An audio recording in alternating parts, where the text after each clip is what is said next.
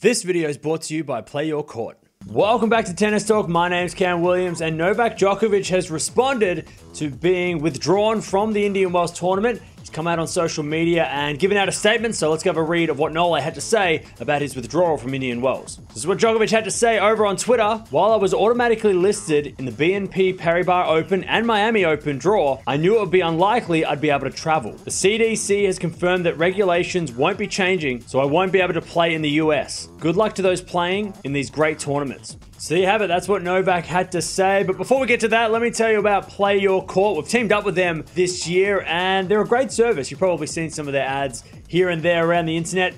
They're actually a great service for if you are a tennis player and you want to actually learn how to play tennis. You can get coaching from them anywhere in the US, or if you're just looking for somebody to have a hit with. That's one of the pet peeves I have with tennis, is that it's hard to find a hitting partner unless you want to hit against the brick wall. So we've teamed up with them. If you use our link down below, playyourcourt.com/tennis talk, you'll get 50% off your membership. So go check it out. It's a great resource. So Djokovic didn't get CDC approval, which is really what we all were kind of expecting over the last couple of days. It came down to that. It wasn't about Indian Wells or Miami saying yes or no.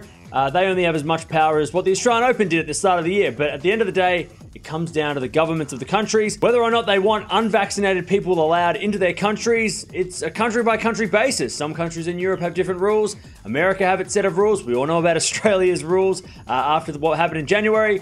So Djokovic is going to find it very difficult to play week to week because we don't know what countries have what regulations.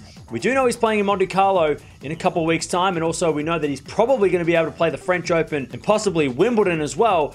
But there's still some tournaments in between that we don't know where he's going to play. And who knows? End of the year, US Open comes up. Might be different regulations then, and maybe he can play at the end of during the US Open and during that US Open series. But let me know down in the comments below, do you think Djokovic not having played that much already this year and then, playing almost every 4 weeks it seems, or at least one tournament every couple of weeks, is this going to affect his chances of winning slams in 2022?